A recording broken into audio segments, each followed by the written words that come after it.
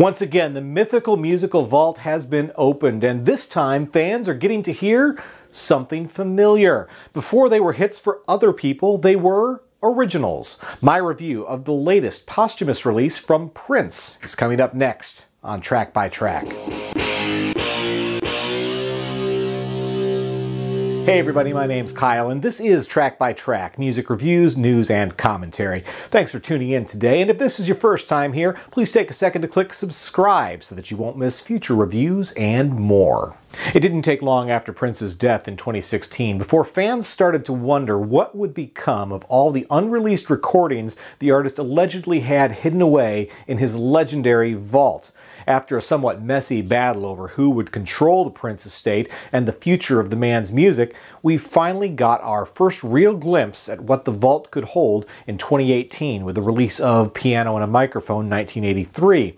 That intimate recording was rescued from a cassette tape and featured early versions of several songs that would later be released in their final forms on classic albums like Purple Rain and Sign o' the Times. When I reviewed that album last year, I talked about how I thought it was more of a fans-only release, that it would have limited appeal to anyone but the bigger Prince fans. Another concern that I expressed was whether or not Piano and a Microphone would represent the kind of music we could expect to hear from future vault releases.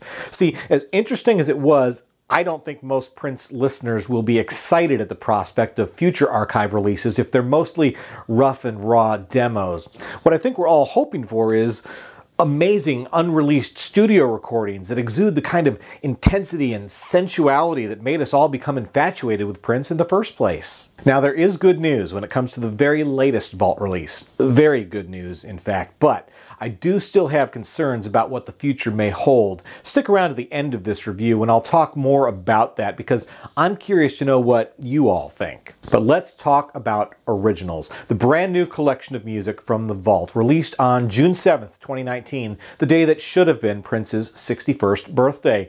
As you probably heard, and as the title plainly suggests, Originals contains Prince's original demo recordings for 15 songs that he wrote but were ultimately recorded by other artists. And although these are described as demos, they are a far cry from the raw condition of what we heard on Piano and a Microphone. Nearly every song on Originals sounds as close to a finished product as you could reasonably hope. And any one of these songs could have easily found a home on a Prince album in its time, probably unchanged from what you hear on this release. And if I'm being honest, that's exactly what I was hoping to hear from the vault. Prince is notoriously a perfectionist in the studio, and fans have long assumed that his castaways were probably at a quality level nearly equal to the songs he ended up releasing. Originals is a bold testament to that. It's truly exciting to hear Prince perform these songs, most of which were recorded in the mid-1980s when the man was just emerging as a superstar. Pretty much anyone who was listening to pop radio during that era will recognize 3 or 4 of the quote-unquote hits on this album. Jungle Love became a signature hit for Morris Day and the Time back in 1984, helped in no small part by the monster success of Prince's film and album, Purple Rain. The original version here shows that the Time didn't stray far from Prince's original ideas, which isn't all that surprising. Then there's Manic Monday, a song that was a top 5 hit for the Bangles in 1986. Again, Prince's original version is very similar to the one that we all know, but I have to admit, it was a little jarring at first to hear his own voice on a song that is so familiar to so many. But the biggest hit on this album is certainly Nothing Compares to You, a ballad that topped the charts in the US and around the world in 1990 and made singer Sinead O'Connor a household name.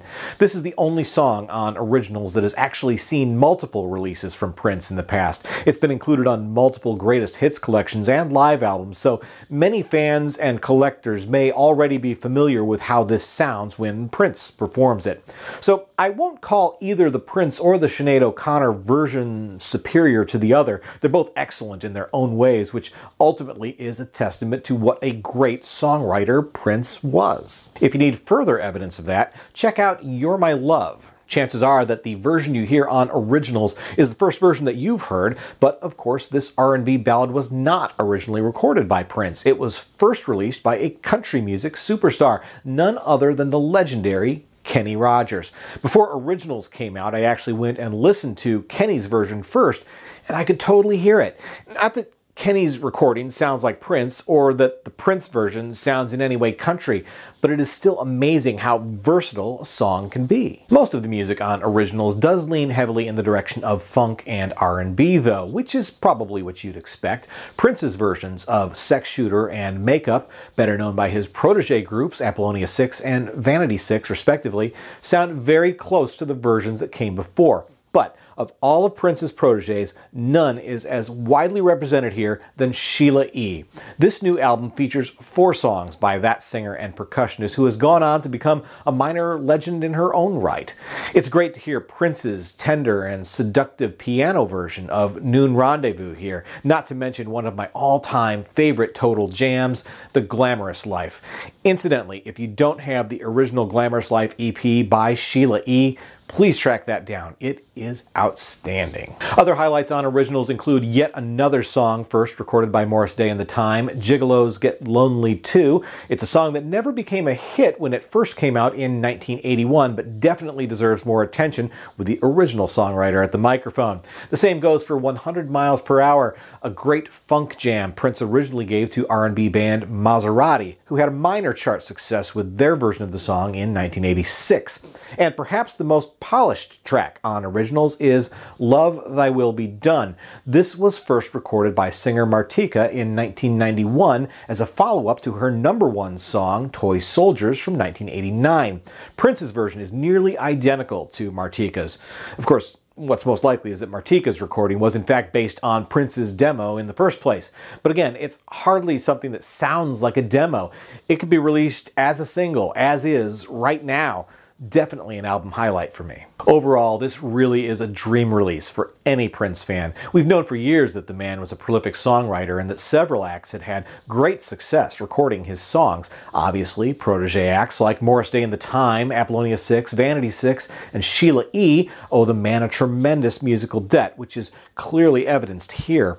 And while the Bangles went on to massive chart success in their own right, it was a Prince song that truly vaulted them into the mainstream. So it is truly rewarding to hear all of these songs finally released the way they were originally conceived. But not only do these recordings show what a versatile songsmith Prince was, they also showcase what a dynamic performer he was. Even in demo form, even on songs he was giving away, he pours his entire soul into the music. None of these recordings lack effort or passion, and together they make a strong statement about one man's musical legacy. This is essential listening for any Prince fan, casual or hardcore, which is why I'm giving Originals by Prince an X rating of 9 out of 10. It's a treasure of an album that could well represent the crown jewel of Prince's legendary vault. But let's talk for just a moment about the vault.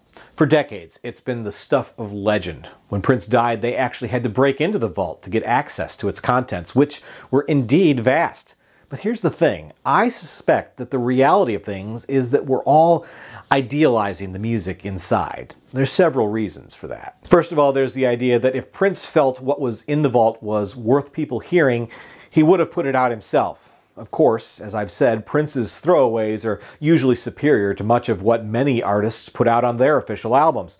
Still, I think we have to be pragmatic here and ask ourselves, do we really think we're going to discover albums upon albums of incredible new unreleased music that's on the level of what the man released when he was topping the charts in the 80s and 90s? Look what happened with Michael Jackson. When the album Escape was released 5 years after his death, fan response to those patched-together tracks was tepid at best. And as brilliant a pop artist as Michael was, Prince's actual musicianship far eclipsed most other artists, including Jackson. It would be almost a crime to see other musicians come in and conduct the same kind of post-mortem sacrilege on Prince's unreleased recordings. Then there's the commercial value of the music. While the die-hard fans will be thrilled to hear anything new, the truth of the matter is the Prince estate is still running a business enterprise here, which means they're in it to make money. They're looking at everything in the vault and asking themselves, what would people be most interested in paying for? The answer?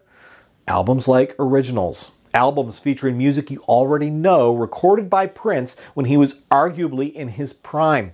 It is much, much easier to sell and market something like that than a collection of, say, 10 brand new, never-before-heard songs. Sure, the hardcore fans would buy that, but casual fans would be tough to attract, and that's where the money is. Which is why the stuff we are most likely to see will be unreleased music that is somehow related to previously released music. That'll likely take the form of deluxe editions of albums that include things like live or demo recordings of the album's songs or other songs recorded at the time that didn't end up on the final record. Typical deluxe edition stuff, right?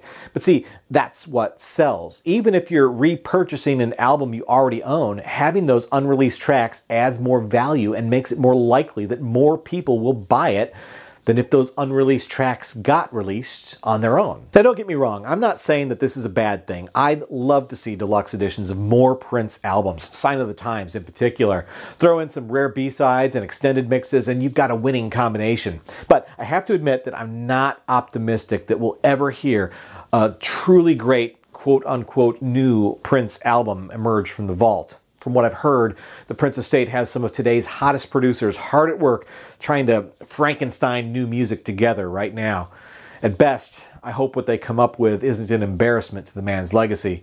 But like so many other longtime fans, I'm sure I'll buy it either way. But what do you think? What is it that you want to see come out of the Prince vault? Do you think there's truly great unreleased music in there just waiting to be heard? Or do you think there's a very good reason Prince hadn't released that music already? Let me know what you think down in the comment section below. Once again, my name's Kyle, and this has been Track by Track. If you like this video, be sure to give it a thumbs up. Plus, check out some of these other videos below that I think you might also enjoy. And of course, be sure to subscribe because true music fans always want new releases the day they come out. Thanks for watching, and I'll see you next time.